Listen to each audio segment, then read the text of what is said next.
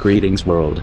Since we now know the Charlie Hebdo attack was a Gladio 2 false flag by the usual suspects, NATO hardliners and Zionists, can we safely make the same assumption about these new Friday the 13th Paris atrocities? I think we can. Almost every really big terror attack turns out, after extensive critical examination, to have been the usual state-sponsored false flag stuff.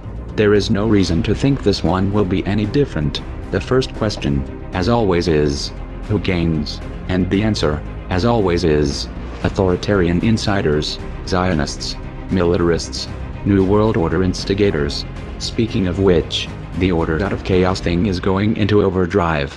Between the destruction of several Middle Eastern countries, refugees flooding Europe, preparations for World War III versus Russia and China, and ongoing false flag terror, it seems the creative destruction people are staying busy. The authorities will surely use these new attacks in the same way they used Charlie Hebdo, as an excuse to shut down critical thinking and dissent. France's President Hollande has attacked Charlie Hebdo conspiracy theorists in harsh terms. If I were a truly paranoid conspiracy theorist, I would say the Charlie Hebdo hyperps are fleeing forward into even bigger chaos and an even bigger crackdown on freedom, especially the freedom to seek the truth about false flag terror.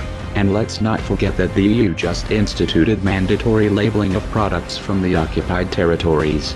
The Zionists are throwing a gargantuan hissy fit, just like right before the Charlie Hebdo attacks. So the least that can be said is that the timing seems extremely suspicious. Then again, maybe it's all just coincidence. Maybe this is an actual attack by angry Muslims. Maybe there is no state sponsorship. Maybe this time, for once, it actually isn't a false flag. But what would radical Muslims gain? It's already being blamed on ISIS. Yet that makes no sense, since Russia, not France, is fighting ISIS in Syria, and ISIS, of course, is a fabricated synthetic terror group, not a real Muslim group. Anyway, to believe the official Muslims did its stories of the big terror attacks starting with 9/11, you would have to think of the ostensible Muslim perps as complete idiots, utterly incapable of strategic thinking, desperate to hand the Zionist neocons exactly the kind of PR they want. So although it's too early to say for sure, I think we can tentatively assume that this Friday the 13th massacre in Paris is just the latest in a long series of false flag spectacles. And if we let the perps get away with this one, as they've gotten away with all the others, we can expect more of the same. We are anonymous. We are legion. We do not forgive. We do not forget. Expect us.